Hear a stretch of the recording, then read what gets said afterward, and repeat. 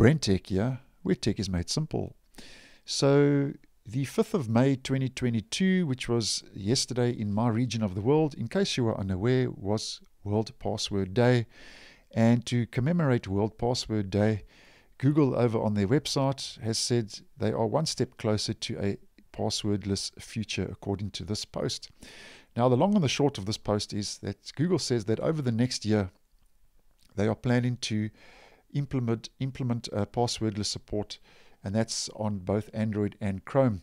Now, apparently, according to reports, Apple and Microsoft have also mentioned that they will be rolling out support in iOS, macOS, Safari, Windows, and also the Microsoft Edge web browser. So the long and the short of all this is that apparently this will simplify your different sign-ins across your different devices, websites, and the apps that you are using, regardless of the platform and operating system that you are running.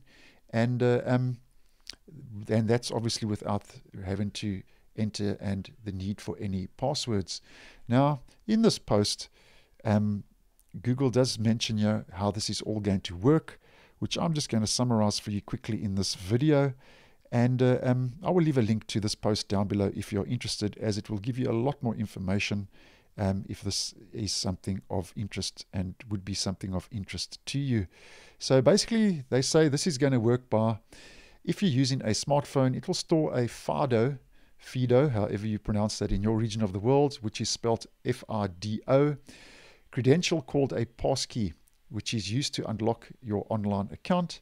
The passkey makes signing in far more secure, as it's based on public key cryptography and is only shown to your online account when you unlock your phone, according to Google. Now, to sign into a website, they say, on your computer, you will just need your phone nearby, and you'll simply be prompted to unlock it for access. And I'm quoting this from this post, by the way. Once you've done this, you won't need your phone again, and you'll be able to sign in by just unlocking your computer. Even if you lose your phone, your passkeys will securely sync to your new phone from your cloud backup, allowing you to pick up where your old device left off. And it's going to be interesting to see if and when and how this will actually roll out, and I will keep you updated, as this I thought was quite interesting, as yesterday was World Password Day.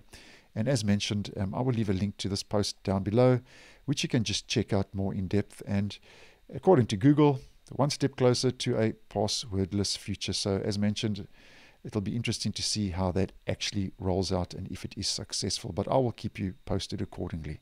So thanks for watching, and I will see you in the next one.